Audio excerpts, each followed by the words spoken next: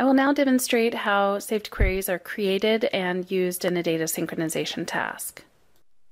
Okay, so let me show you how saved queries are created and then used in a task. So I'm going to start by creating a new saved query, and where I would do that is under Configure Saved Queries. And I'll just click New and name my query.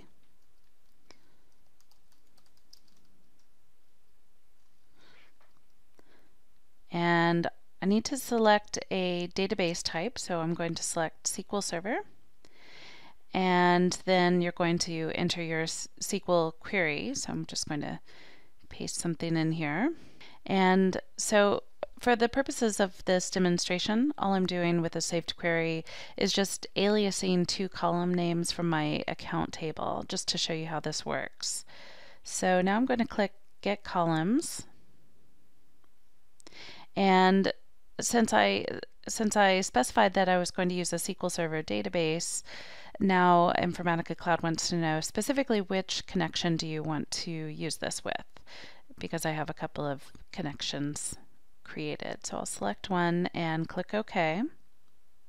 And then it actually brings back the columns returned by my SQL query. So that's all I have to do here. I'm just going to click OK. And I'm going to use the saved query in a task. So I'm going to go over to my data synchronization tasks, and I'll just open an existing task that is using SQL Server, my SQL Server connection. So I'm going to select for my source type, I'm going to change this to saved query. And then under source object, you'll get a list of any saved queries that you have in your org.